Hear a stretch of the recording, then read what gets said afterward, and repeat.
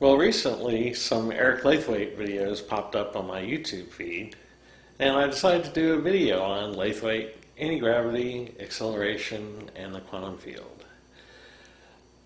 If you may not know him, he was a really great scientist, engineer, who worked with linear induction motors, and then later in his career played with gyroscopes, in which he made some anti-gravity claims that caused him to be ostracized by the mainstream.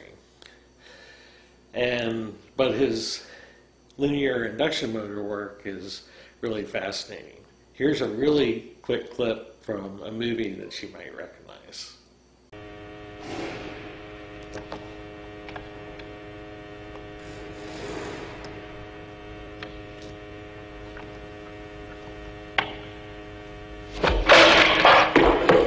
I want that ready for Ahmed's tea party. Of course, that was James Bond. But for me, the linear induction motor is fascinating because the plate is levitating in the magnetic field and then being shot at 100 miles an hour or 160 kilometers an hour approximately. And so it brings up questions, how does that happen? What is the magnetic field made of that it can lift this plate? What's the electric field made of? How are the electric and magnetic fields transmitted through space? What's the material that transmits them? What causes the acceleration? What material pushes the plate to accelerate it? And then in the video coming up, I'll ask the question, what pushes the crash test dummy? Or what material causes inertia in general? And so you see what I mean. Here's some more Lathwaite demonstrations of linear induction motors. Ready, Barry? Yes, Paul. 3, 2, 1, fire. This is a linear induction motor. It uses about 100 kilowatts, and it can accelerate 4-pound missiles such as this up to nearly 100 miles an hour. Ready again, Barry? Yes, Paul. Fire. Now, in practice, it's very easy to construct one of these guns because all you need is a whole row of coils placed next to each other like this, and each coil is simply a coil of wire wrapped on a bobbin. The moving part is going to be a steel rod with a copper sleeve on the outside of it. I put it into the barrel and switch on. In this case, I'm going to put in a magnetic piece of wood, which is a piece of aluminium. I turn on the current, which is like turning on the water, and the magnetic wood floats. When I let it go, it soon attains the speed of the river. But of course, in this case, the speed of the river is much greater than was the speed of the water. Again, if I dip a cylinder, this time a copper cylinder, into the magnetic river, it spins in the appropriate direction. We can have a shallow river. There is a shallow river. Or turn on some more water. There is a deep river.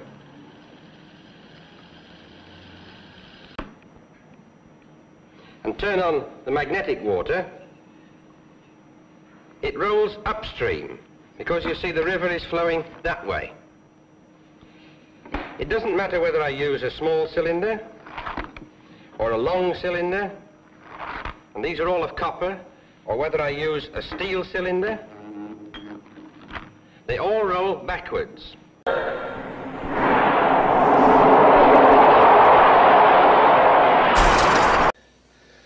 Well, I hope you enjoy watching those. I do, even though they're a bit dated in the technology. They're still fascinating in terms of the physics, especially if you're like me, a physicist who is set on understanding the causality of a situation. What is the physical causes of this? Certainly we know the math. We can do the math all day. We've been using motors for well over 100 years. But do we really understand the mechanisms of the quantum field? And in case you're curious and thought about the answers to the question, the electric field and magnetic field are transmitted by the quantum field. The electric and magnetic forces are transmitted by the quantum field. There's basically nothing else there. You can repeat these experiments in the vacuum. So the quantum field is the only thing that can be transmitting these forces. And that means the acceleration too. The electromagnetic acceleration that pushes the plate. And you probably realize this is the same technology used in maglev's trains. So what's pushing maglev's trains when they're being accelerated or when they're running at over 300 miles an hour? Well, it's the quantum field that's pushing. And we need to understand those causes of acceleration. And of course, when the motorcycle hits the block and the crash test dummy goes flying, it's being pushed by the quantum field. So in general, where does inertia come from? It's an interaction with the quantum field. Once again, there's nothing else present that could be causing the interaction.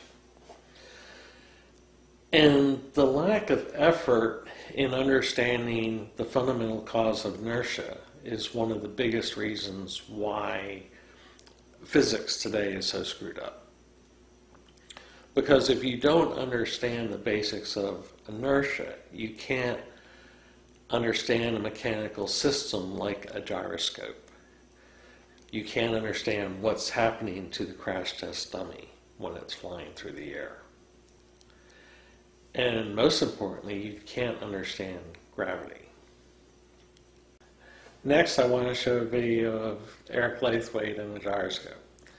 And when you watch it, I want you to think about what pushes the gyroscope when it precesses and pushes it upward.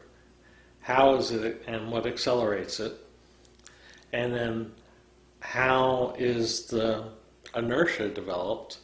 What is responsible for the inertia of the spinning gyroscope and the precessing and tilting gyroscope? And so with that introduction, here's his short video.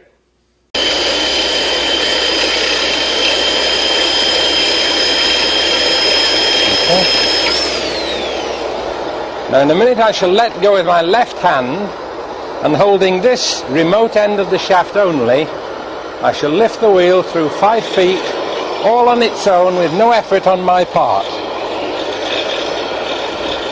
All I do is apparently just to steer it along a path that it's already decided it would like to go. Let's just do it once more to save time. We've already spun it up. So here goes 40 pounds of wheel as light as a feather. This is not a conjuring trick, this is a fact of science. Watch it again carefully. A fact about a spinning wheel that so far everyone has missed. Well, as you can see at the end, Lathwaite claimed that there was levitation, anti-gravity. But that's not actually true, because what happens with a gyroscope is, even though in the formulas we say V cross B as a 90-degree acceleration, first precession, then upward, instead of being precessing this way or that way, it precesses in a circle. And instead of going up like this, it's going up like that. And as soon as the gyroscope is perpendicular to the gravity, then it doesn't go up anymore. So you just don't have any lift. But what is interesting is, as I said, you have to understand the mechanics of what's going on, the causal effects. Now, physicists and engineers will say all day, oh, it's just the torque. It just lifts itself up by torque, although there's nothing there to lift it. And I'm a physicist, and I said, okay, I want to know what causes the lift, because something is lifting it. And the only thing there to lift it is the quantum field. So, like electromagnetic acceleration, acceleration due to mechanics is due to the quantum field. And so for me, that's the important thing about his demonstrations. And here's a short demonstration of a boy handling a similar gyroscope, so you can see that it's really the same effect as a normal gyroscope.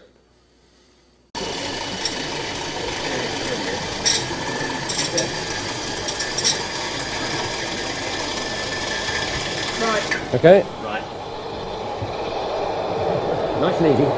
Nice and easy first, Dennis. Take a good hold, that's it. Hold on. Get it right. Roll. Yeah. Take your hands further back, Dennis. Happy? I've got it. You got it. Your hand further back. Pull your hands in. Well done. Slow it down. Okay. I can make him lower it. Keep going. Or raise it. Look at that. Put your arms out, Dennis, if you can.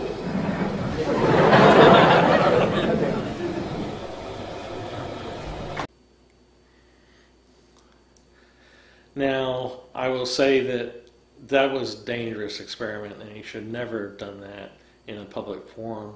If the boy had dropped the gyroscope, it could have killed people.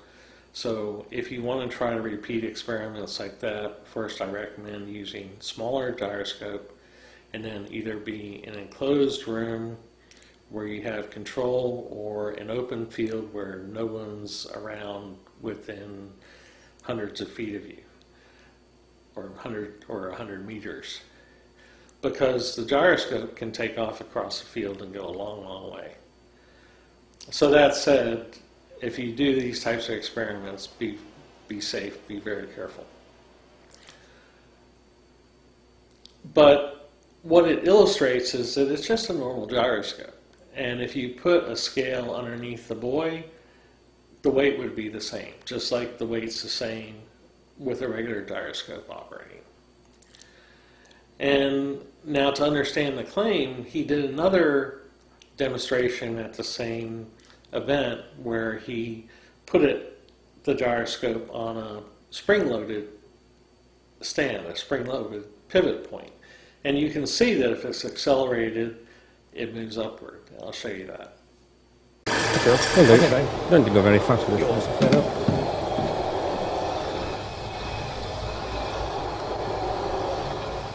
No centrifugal force. I can make it rise, and as I do so, that spring says it weighs less. It looks a monstrous device with all that energy I told you about to have to catch with one hand. It's no problem at all.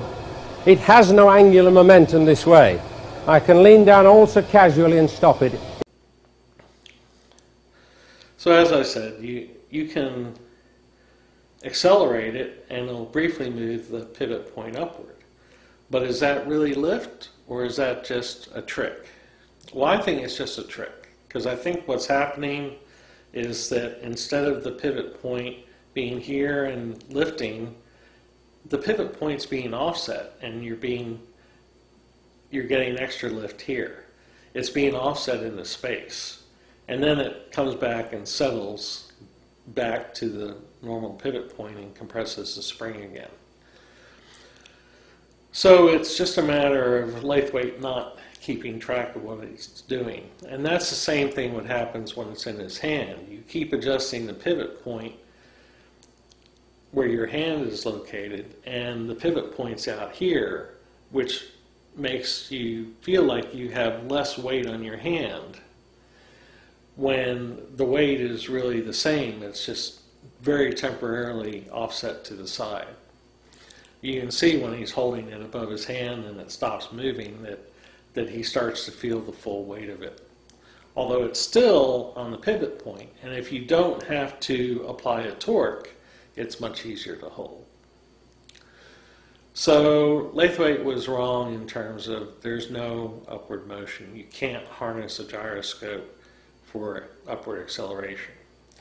But what it does tell us is, if you're looking at it and you're asking yourself like I do, well, what is the causal interaction? What is causing the gyroscope to move? What caused it to go through a V cross B cross product type relationship? And that's because the gyroscope develops its own matter magnetic field that's not electromagnetic. It's just neutral matter produces its own magnetic field that's related to the inertia. The spinning of the gyroscope causes spinning of this field, and the spinning of the field causes the gyroscope to keep spinning. And when the gyroscope crosses its own field, it gets accelerated in a 90-degree direction. Although, like I said, it's circular, not directly 90 degree. And same thing with the upward motion. It's along an arc, not perpendicular. So that's what's happening. And then when we can ask the question, well, if inertial mass and gravitational mass are the same, then gravitational mass must be due to a similar interaction. And it is. Gravitational mass must be due to quantum fluctuation interactions, quantum field interactions. And then we can ask the question, what is the cause of the gravitational acceleration? What pushes the gyroscope downward in the first place? And the only thing there is the quantum field. And in order to make the inertial mass and gravitational mass the same, that acceleration has to be the same. So the acceleration due to gravity is real, it's not a fictitious force, and it's due to the quantum field. So acceleration due to electromagnetism, due to mechanical forces, and gravitational forces are all the same. They're all due to some quantum field pressure that's pushing on objects. So for me, that's the big thing that Eric Laithwaite's lectures bring to mind, is what is causing this? What is the interaction through the quantum field? Those are the questions I ask when I watch his videos. And I recommend watching a lot of his videos. They're very instructive. Even though they're a bit old, they're still very instructive today. Although he sometimes makes some false claims because he doesn't understand what's really going on.